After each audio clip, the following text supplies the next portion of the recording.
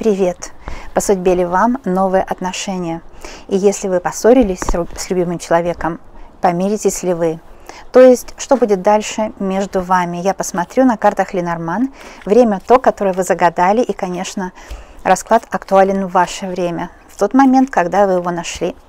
Синие цветы означают покой душевный, а розовая роза – это радость. Именно такая энергетика будет на раскладе, и карты, конечно, энергетически ответят на такую энергетику.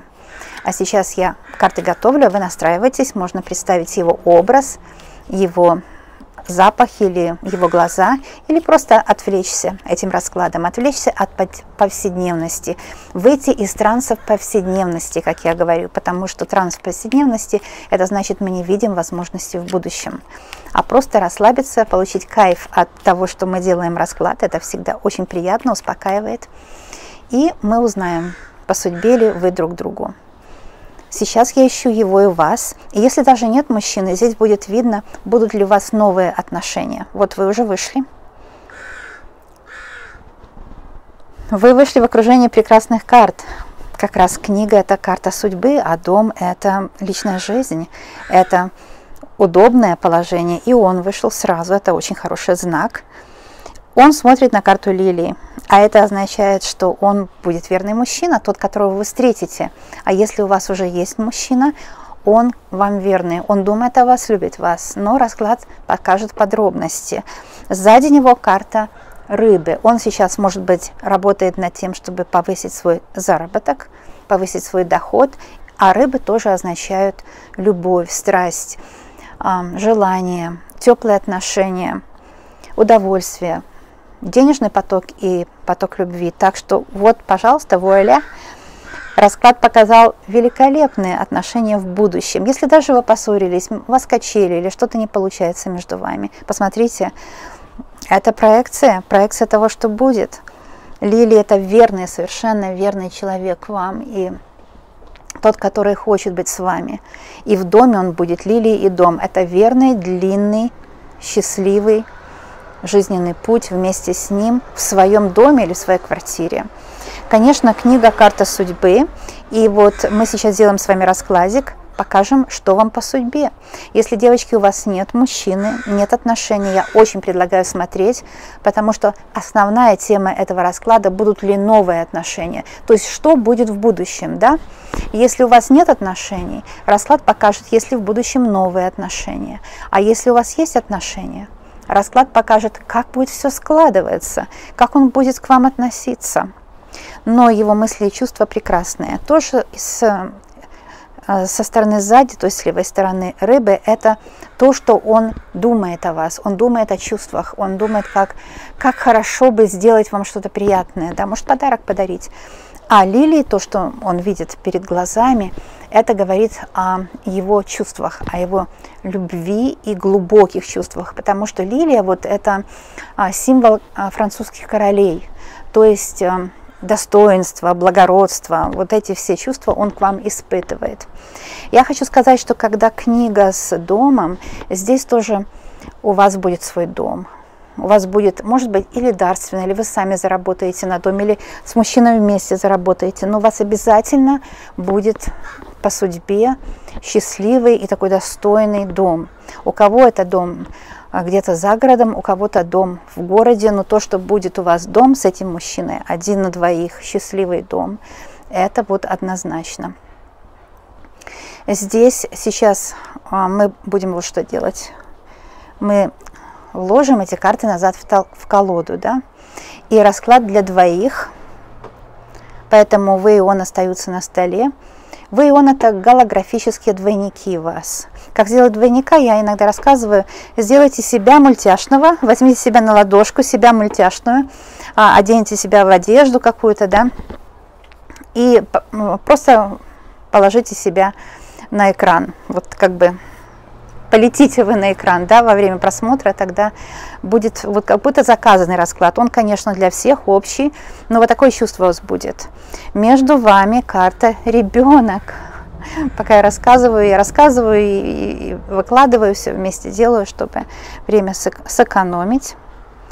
Итак, у него в ногах карта птицы. То есть это, конечно, кто поссорился, примирение, и кто в поиске, вы найдете общение с мужчиной. Посередине карта дом. Это означает новый дом, потому что ребенок сверху, или новые отношения. Что-то новое будет в доме, между вами новое, да? Дом — это как ваша аура общая. Я вижу, что в доме будет счастье. Следующая карта вышла, и это кольцо. Говорит о том, что будет подарок в доме. Может, это вообще новый дом. Он вам купит дом. Не знаю, в какой стране возможно сделать в подарок дом. Сейчас недвижимость везде дорогая, но, может быть, это человек очень обеспеченный. У некоторых девочек я очень радуюсь этому. Итак, смотрите, какой ряд. Прямо у вас в ногах, у него и у вас, это то, что вот-вот на пороге. Птицы, дом и кольцо. Это общение в доме, или же вы будете разговаривать о том, чтобы съехаться вместе, переехать в общее пространство, да, купить себе квартиру, может даже поменять место жительства. А птицы и дом — это общение в доме, разговоры будут идти. Может, вы встретитесь в доме, съедетесь где-нибудь случайно, поедете к друзьям в гости или пойдете, и там будет незнакомый новый человек, вас познакомят, может быть такое. Во всяком случае, это очень радостное такое состояние, вот расклад весь такой яркий, да, теплый, потому что кольцо у вас в ногах говорит о том, что возможны скорые отношения, где будет доверие и взаимопонимание. Кольцо — это и есть доверие, взаимопонимание. Как у Папы Римского кольцо. Он договорился с самим Богом, можно так сказать. Но там особая тема. Но я сейчас просто хочу сказать, что кольцо на пальце — это обещание, конечно. Он вам дает обещание, что вы будете вместе, вы ему даете обещание. И это верность, это когда люди доверились друг другу. Карта дом в этом сочетании тоже означает стабильность. Это стабильные отношения, стабильная жизнь и глубокое взаимопонимание. Все-таки ребенок между вами, я бы сказала, что для тех, кто поссорился, это новая возможность помириться, что-то новое, да? А для тех, кто еще не встретился, ребенок — это знакомство. Так что для всех, кто смотрит, вы по-своему усвоите карту ребенок, по-своему ее поймете. А если даже вот не знаете, что такое ребенок, просто смотрите, карты без слов разговаривают, а я вам объясню, да, что-то свеженькое, новые мысли о вас, да, новый взгляд на вас, потому что он смотрит на карту ребенок, он по-новому вас увидит, новые ощущения, связанные с вашим или знакомством, или с вашей жизнью. Если вы давно вместе или даже живете вместе, он вас увидит с новой стороны. И вы его с новой стороны. Вообще, на самом деле, нужно так каждый день видеть своего партнера. Не только с той стороны, что мы уже знаем, а это обычно основывается на опыте, да, который мы получили от партнера. Как он себя вел вчера, как он себя вел год назад. Это же все откладывается в памяти, правда? И когда мы утром видим своего человека, с которым мы живем, мы должны дать вот это место, немножко хотя бы, чтобы расширить наши возможности его увидеть новым. Потому что космос расширяется, сознание человека расширяется, и для каждого человека свойственно желать чего-то новенького. Да? Но с партнерами у нас редко так получается, потому что мы обычно имеем много каких-то негативных ситуаций из прошлого, и позитивных, как позитивных, так и негативных. Даже если он золотой, просто из золота сделан ваш человек, вы все равно имеете и то, и другое. И дать немножко места на то, чтобы что-то новенькое увидеть, это необходимо. А новенькое то, что он вас любит, он вам предан, и он хочет с вами общаться, он хочет продолжать отношения. Карта опять вот ударила меня изнутри. Так вот у меня очень часто бывает, когда я карты готовлю, а карта хочет выйти, она так, знаете, как бы, я даже ее чувствую, она так из колоды выпрыгивает и меня в ладони бьет. Вот так я опять вышла с этим медведем.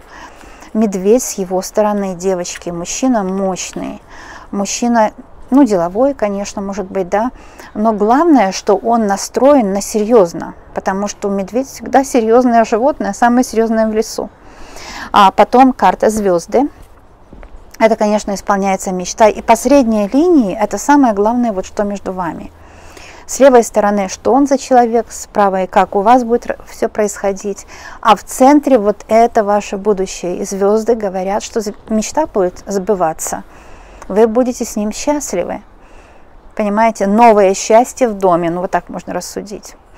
И опять продолжаем в вашу сторону, и там карта дерева. Конечно, это судьба.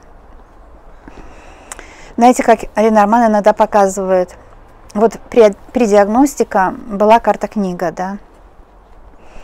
Понятно, что книга — это судьба, это записи в хрониках Акаши, записи вашей судьбы, это ангел открывает вашу судьбу. И карта дерева ее подтверждает.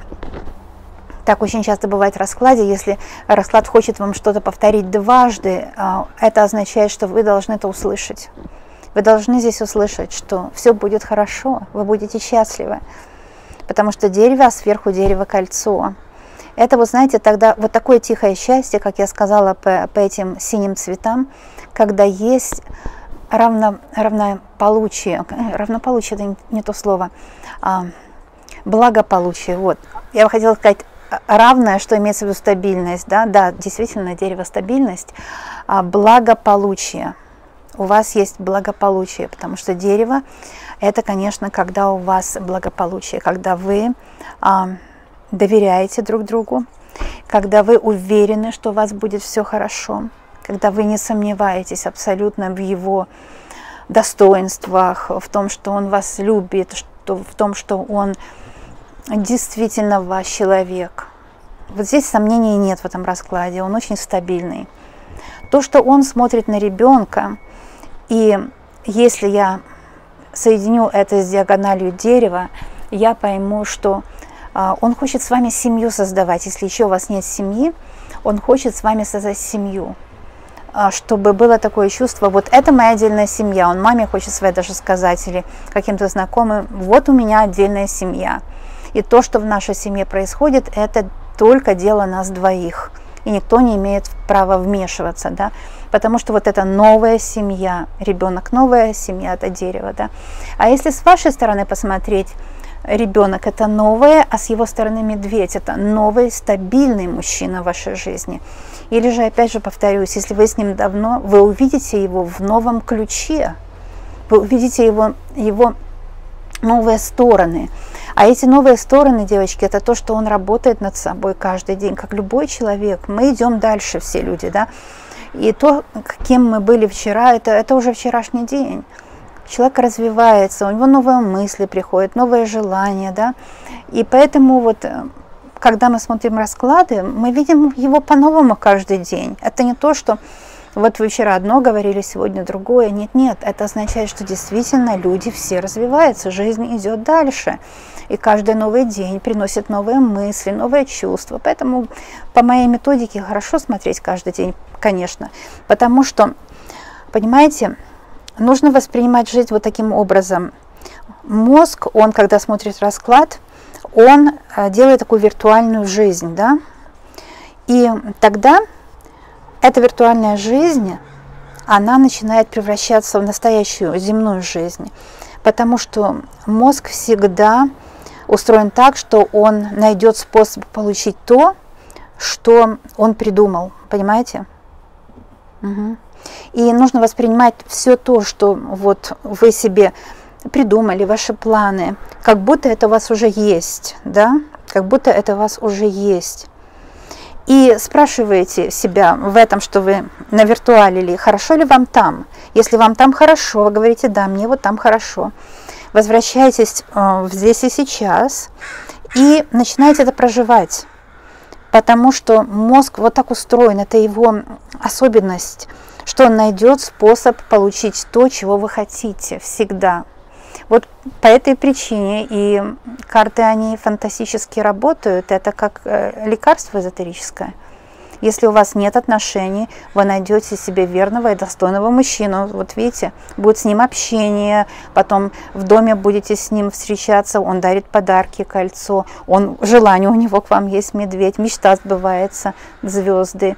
И, наконец, у вас вместе одна семья, потому что дерево.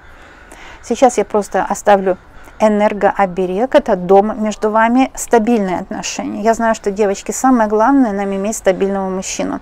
К сожалению, мужчины бывают часто очень нестабильные, потому что им мамы внушают, да, что мужчина свободен. Да, каждый человек свободен внутри, должен всегда быть, но снаружи, если мужчина в отношениях, он занят, он не свободный.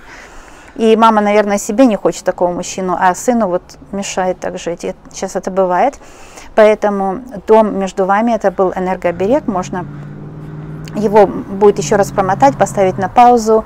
Это дает вам заряд энергии в доме, в отношениях, стабилизирует ваши отношения. Это такой сегодня экспресс-раскладик для вас. Сегодня, это ваше сегодня, напоминаю. Каждый раз, когда вы этот расклад будете просматривать, он вами по-новому будет усваиваться. А я вас очень люблю, обожаю, посылаю вам мою любовь, мое честное и благородное служение вам, потому что я очень хочу всем помочь, увидеть счастливое будущее и его проживать. Я преподаю Ленорман, кому нужно, обращайтесь за уроками.